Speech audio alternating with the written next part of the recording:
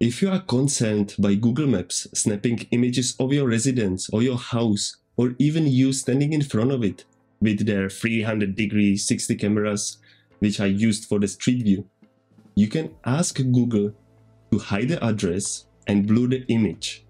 Why would you do that? Well, isn't it clear? You just want to protect your privacy.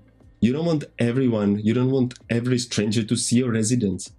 You might be even exposed to some criminal activity with that. Or you just simply want to protect your personal information. One more advantage of blurring the residence is that it will actually hide the address, so nobody will be able to search for your address.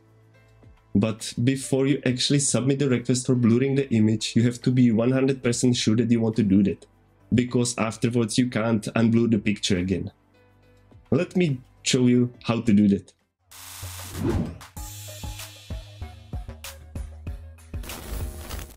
First, head to Google Maps on your browser.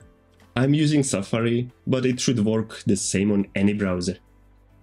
Here, type your home address in the search box. Just to note, this is not my home address.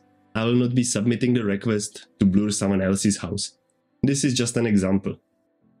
But once you find the location, select the yellow human icon on the bottom right corner to enter Street View. Now find the property you are looking for and click Report the problem in the bottom right. You will get to this page where you can still adjust your house to be inside the red rectangular box. In the request blurring section, select My Home, then provide some additional information in the gray box below. And after you put all the required information and complete the verification, you can submit it. After submitting, you will receive an email that your request has been accepted. However, you will not receive any other notification further, if your house has been already blurred or not. You will have to be checking it from time to time. Is it important to do that?